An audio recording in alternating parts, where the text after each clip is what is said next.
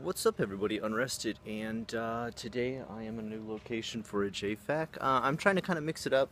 As you can see, I've put myself in a different playground today to talk. I always think playgrounds are kind of the nicest and easiest area for me. They tend to be kind of quiet this early in the morning before I start my work. Not a lot of kids out here yet, and at the same time, if there are any people out here, they're usually doing undokai or radio taiso, which is just like radio exercise that is broadcasted across Japanese radio every morning, which is a bunch of very, very low impact exercises that maybe perhaps help people. I guess they help people kind of stretch more than anything. They don't really get you toned up or shredded or anything like that. They're just kind of, I think, for stretching and stuff like that. Anyway, today, let's get on topic. We've got cons and scams in Japan. Are there any? For the most part, Japan is a pretty safe place to be able to avoid cons and scams. I would say in comparison to many, many other countries that you could possibly live in or visit, the amount of scams and cons that are here are minimal, to say the least, in comparison. Nonetheless, that does not mean they are at point zero.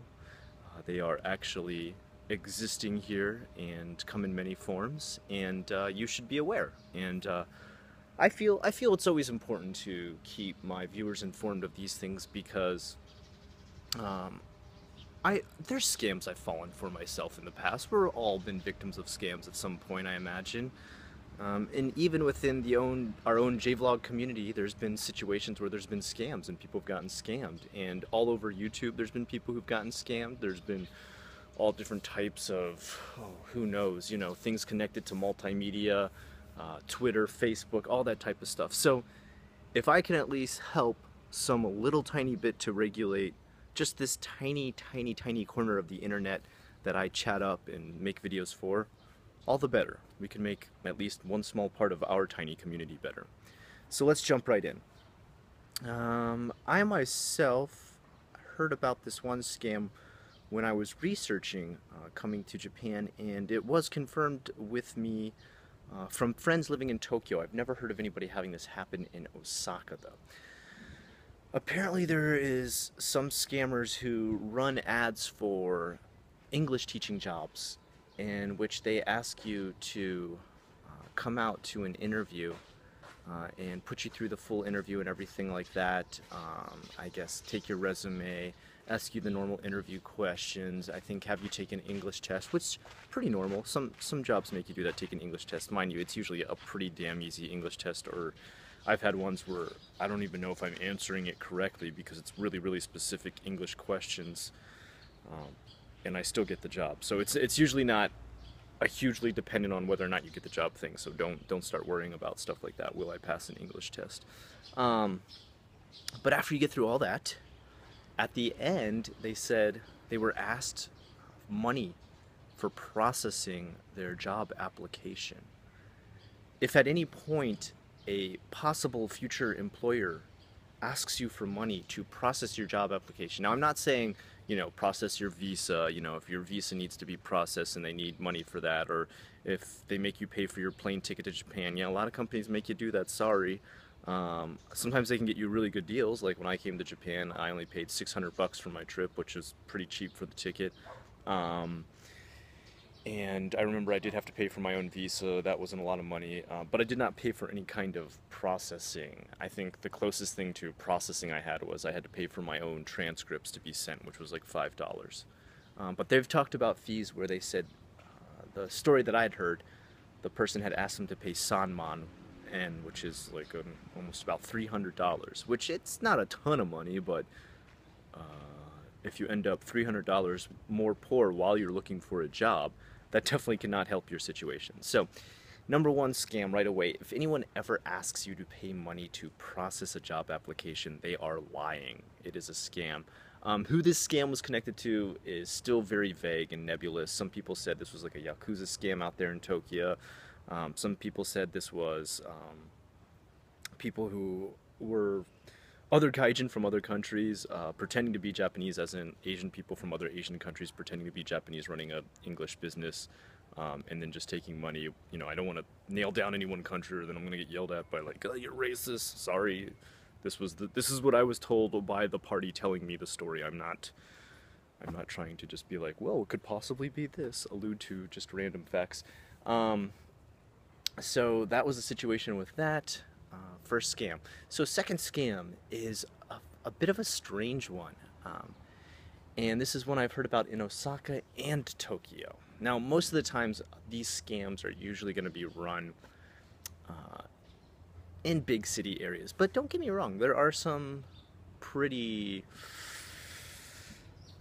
how would I say, pretty deceitful schools and jobs that can be out there in the middle of the countryside too. But this doesn't relate to jobs. This is actually kind of donations.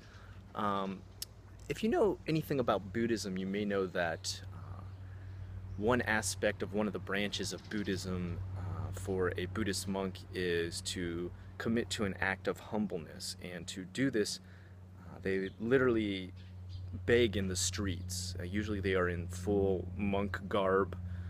It's a pretty ritualistic looking set of cloths. I don't know the exact name for the dressing that's called because it is a word completely connected to the lexicon of the Buddhist religion. Sorry, my Japanese isn't that good.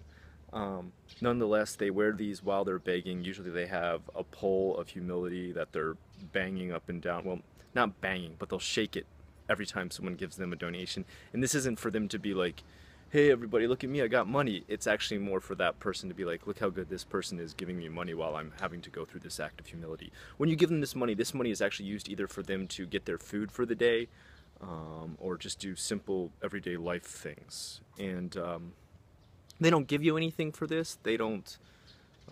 They may say a prayer for you. That's about it. But they don't physically give you any object or hand you any trinket or give you any kind of, I don't know what you would say, talisman or something like that. Which, you know, a lot of these temples and shrines that you visit have their votives and talismans and stuff that you can pay for. And usually these are to make prayers to whatever the patron god is of usually that Shinto shrine or Buddhist temple. Anyway, back on task. We are talking about scams that are connected. Now, these monks never pull scams. These monks are holy people. They're not trying to do this. Unfortunately, there has been a scam being pulled recently, and this has been pinned down to a Chinese organization. I don't know exactly who. I don't have any. But of course, this went back to some kind of Chinese scam that Chinese people were coming over here and dressing as Buddhist monks and handing people out a trinket, like some kind of small plastic coin or some kind of fake talisman, and then telling them they needed to pay a donation for taking that. So first thing they would do is walk up to you and be like, hey, here, take this nice Buddhist thing. And you're just like, oh, okay. Like you get handed a lot of stuff in Japan. You get handed tissues, you get handed flyers, you get handed a lot of stuff just as you're walking down the street. So it wouldn't be that odd for you to just be like, okay, whatever, I'll take it. And then after they'd be like, whoa, you don't just walk off. You got to donate now. You took my trinket. And if you don't, they start to get kind of furious and stuff, which is really not Buddhist at all. Any monk would never commit to such an act. Any truly Buddhist monk of the true Buddhist faith would never even slightly come close to this sort of demeanor or force things upon you or expect any payment from you or do anything of the sort. So right away, that's the first sign that this is a scam. And so this is how the scam is working. I've heard some people have been asked to donate as much as 3,000 yen, which is like 30 bucks. That's a lot. That is a ton. I mean, usually what these people are giving these monks going through this act of humility is literally like a couple of coins out of their pocket, like whatever just coins they have laying around inside. Because you do have a ton of change in Japan. There's one thing you'll realize when you come to live here. It is the country of pocket change. You will end up with loads of pocket change. So there we go. That's another little scam going on. As far as other little scams going on, there are jobs that you need to check into. I would say, unless you're working for a big chain, it's pretty easy for you to do a little bit of research. Like, for example, GABA's got a really bad name around town as not really treating their employees the best, not paying very good wages, constantly keeping people like at near poverty while they work for them. ECC's got a really good reputation. I've never heard a bad thing about them. For the most part, everybody who I ever hear work for them seems to be pretty damn satisfied. So you can see there's you know, almost a difference of like black and white there. You need to check into that yourself and make sure you're not either in some kind of indiscreet gray area where you can't figure out what kind of company you're working for, or if you're working for one of these smaller companies, as I was saying earlier, in the countryside, you need to really check into it. For example, I just did a whole thing on a guy who was screwed over on a kind of a countryside eikaiwa, which is an English conversation school or international kindergarten. I guess it was kind of half and half, really. It was an international kindergarten too, and they were doing things like not paying him his full paycheck, holding money back because they wanted him to pay back his key money on his apartment, which are things they should actually be paying themselves. I mean, they shouldn't force you into an apartment, force you into paying key money, force you to choose something that they select. That's insane. So really check into the company you're working for too, because sadly there have been a lot of scams in the past, because what happens is if a gaijin even wants to make a complaint to the labor board, oftentimes they have to wait quite a long time, which during that time their visa may run out and they may not even be able to press charges against the company when they leave Japan. And no one's going to get an international lawyer. If anybody thinks they're getting an international lawyer to attack something internationally, they're full of shit. It's so outrageously expensive, it's never going to happen. I guess on kind of a sad ending note, I hate to end it like this. Well, I guess no. Okay, you know what? Before I end it on that, let me do one last scam. And this is one that's just recently popped up. I'm part of a Facebook group that talks about Osaka all the time. There's one called The Best of Osaka, and there's another Facebook group called The Worst of Osaka, a hilarious group, great people who are there. But the good thing about them is they constantly call out scams, and there is a guy running scams in Osaka now for a long time. He's notorious for it. He goes by the fake username. This is not his real name, so I'm not doxing him. For all of you who want to be like, hey, you can't put people's real name online. This isn't his real name, but this is the name he uses to do his scams. It is David Maximilian Power.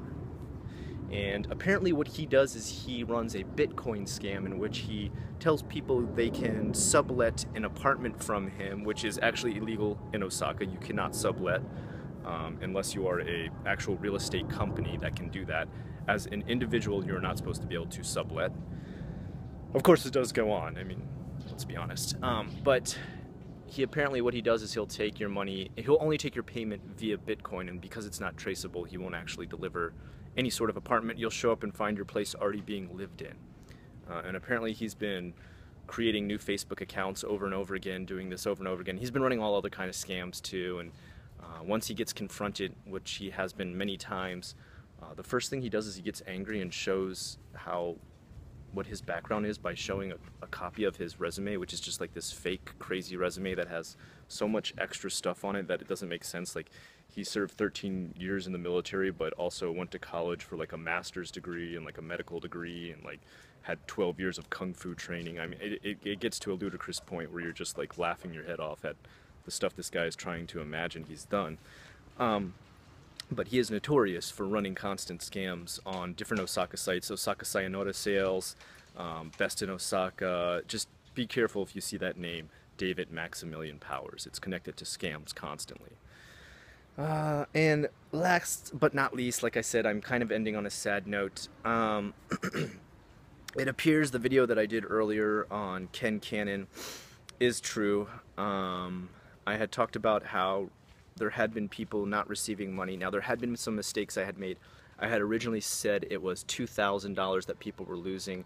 That's not entirely the way it works. Apparently there was two different things that they could purchase, and if they purchased both of those at the same time, which was pretty rare, the total would come to $2,000 that they were losing.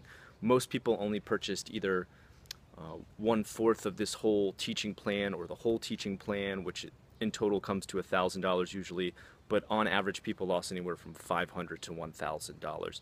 Currently there is a class action lawsuit being filed against Ken Cannon.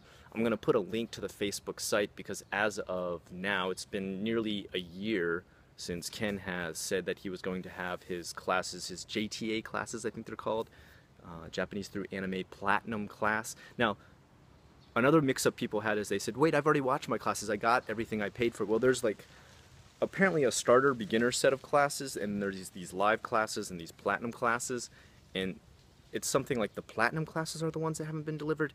This is more specific to those people who have purchased the whole thing, and because I don't have every bit of information verbatim, I'm actually going to have a, what would you call it, like a live, it's not going to be live because it's going to, well, I guess it's going to be live if you watch it the day we record it, a Hangouts with the guy who is actually following up the class action lawsuit against Ken Cannon right now.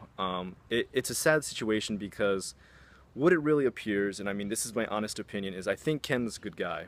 I think he's made a very bad business decision because it appears he bought way more advertising than he could possibly pay for, and it bankrupted his company, and now he's kind of on the run. And because he's on the run, he's trying to dodge all sort of collectors and everything. He's kind of gone into hiding as much as possible, and also, I guess, because he's in hiding, he can't make those classes because then it would kind of give people a whereabouts of where he is. It would kind of let people know a status update of him, because it would have to be him in the flesh with some kind of building in the background or at some point somewhere. And because of that, all those people have lost all this money on paying for these classes. And the really sad thing is they still have the ability to pay for these classes. His website's still up, his YouTube is still up, which I can understand that YouTube's still up, but a way to pay is still up. I've even heard things like even you can pay through PayPal still for his classes, and people can still easily lose money. So if you're considering that, the JTA, Japanese through anime classes, please hold off for right now until everything is settled. I mean, maybe Ken can redeem himself and get this all figured out. Maybe the final threat of having a class action lawsuit started will get him to finally jump out of hiding and come to the realization that even though he is in a dark situation, he does owe people these classes that he did promise and take their money for. I know I'm going to get a lot of hate. I get so much hate when I talk about this situation. Guys, I have nothing against Ken. I don't think he's a bad dude. I don't think he went out of his way to be malicious. I think, like I said, he made a bad business decision. It put him in a dire situation. He may be able to get himself out of it for right now, but it may take a little bit of, you know, stoking the flames. It may take a little bit of poking and prodding, and maybe that's what this start of a class action lawsuit might. Let me remind you that you can start one. You don't have to completely follow through. Sometimes just taking legal action really gets somebody's attention, and they jump out of hiding and be like, okay, look, this has gone too far. I'm screwed up, okay? I need to get this situation handled. And I think that's more so what this is all about. It's just kind of being like, look, you know, and the thing is, I think a lot of the people who want the classes and a lot of the people who are angry that they lost the money, I think if they knew Ken's situation and he came forward, because what I've seen actually is a list of, well, if you, in the website I'm going to link you to, you're going to see it all there. You're going to see it verbatim. The conversation the main guy who had the lawsuit started with, the conversation he had with him about his situation, his dire consequences and everything of making bad business decisions. You're going to see exactly what went down, like how he got himself into this situation. And I think if he let everybody know this, not just have one conversation with one guy, if he let everybody know this, if he got on YouTube and just shouted out, look, I screwed the fuck up, I'm so depressed and angry and I'm in such a bad situation right now, people would be like, look, Ken, we can give you a break, man. Like, we can give you some time to figure this shit out, but just let us know what the fuck is going on, right? I mean, that's the big thing. I think they just want to get, you know, and some of those people might even help you, Ken. Some of those people might even come out of the woodwork and be like, I'm not angry. And in fact, I'll give you more money to help you get out of your situation. But I just wanted a response, and I think that's what people are really angry about. Anyway, guys, sorry to end it on kind of that negative note. I know I'm going to get a lot of hate and thumbs down on that one, but like I said, I want to inform my viewers and users, my fans, everybody of any kind and every kind of scam, con, and loss of money that could possibly happen when you come to Japan, because money is tight when you get here. When you first get here, when you first get off the boat, when you first jump off that plane, money is tight, and you need to save every bit that you can. Until next time, I'm Unrested, trying to help you get to Japan, visit Japan, enjoy Japan. If you like what you saw here today, please like, comment, and subscribe. Have a good one.